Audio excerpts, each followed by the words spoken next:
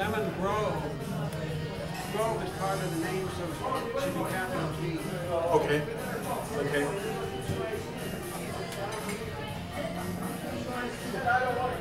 Well, I guess for one, yeah, one might be,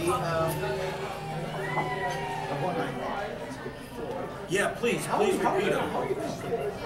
How is since after the Civil War, everybody's been on federalism, federal government is now saying, see, the Civil War decided to have any more succession and all of that sort of thing. How are you going to get them to go along with California is what's going to be, if it's not total succession, at least very much, something very close to it?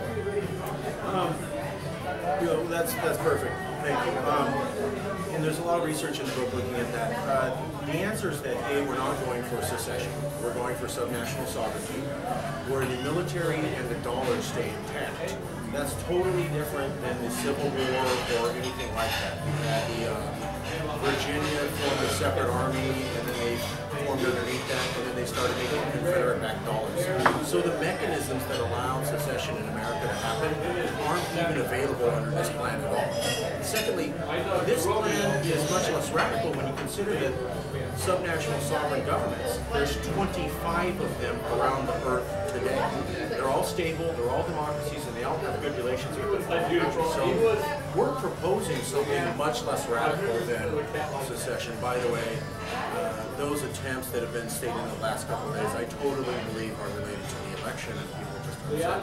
And I want to point out that I've been selling this book, as you know, for 6 months, and I've been working on this for 6 years. So this has absolutely nothing to do with the current. The way that we would get America to go for this is that, and this is key when you're talking about Hawaii and California.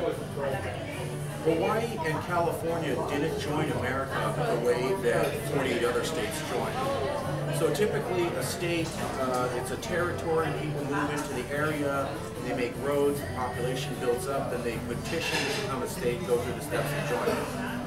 Hawaii and California were known foreign governments that had relations with the American federal government, and then America went in and militarily conquered them and took them over. That's not how 48 other states were joined. So the way that just these two joined is opposite from the way that 48 other states joined. And so if America was to actually look into this, it cannot both say that we have a strong union because 48 states follow this format, and say that the union's strong, including these other two states who did not follow that format. If you take it a step further, besides violating the law that allows all the states to become part of the union, America violated the basic English common law, of which all American law is written. So all American law comes from English common law. The thing that allowed all English-speaking people to colonize the world was a law called terra nullius, which basically said if you move in and nobody's done anything or developed the land, if you develop it, it's yours. This was the way that people were able to stake out claims. So native people, I'm not agreeing with this, didn't build roads and didn't build orchards, so therefore they didn't develop the land. If a farmer comes in and does it, then he does. When America took over Hawaii and California, which had farms and roads and a stable government, they violated the principle of terra nullius, which allows all of America to be settled, and they violated the specific American law that allows the states to join the Union. This has never been looked at. What happens when this is presented to America and said, now defend yourself? By the way, British foreign legal scholars have already recognized this case and have written in major British newspapers that California has a case to do this. And the foreign ambassador of Russia specifically came to California and said that this case is so strong that Russia would immediately take it to the UN if California wanted to pursue it. So there is something here. It's not talked about at all. What happens when it is? Yes. So the other thing is that when we present all these things to the U.S., now justify your case, now explain it, the U.S. will have trouble justifying this and say it's never had to do this. But also I'm arguing in the book that America has spent about $3 trillion on the war on terror. We're 10 years into it. They have no idea when the war on terror is going to be over, or how to end it, or how to win it. It might go on another 20 years. I saw General Douglas Smoot talk about that. So we have $3 trillion in here to make the world safer. And guess what?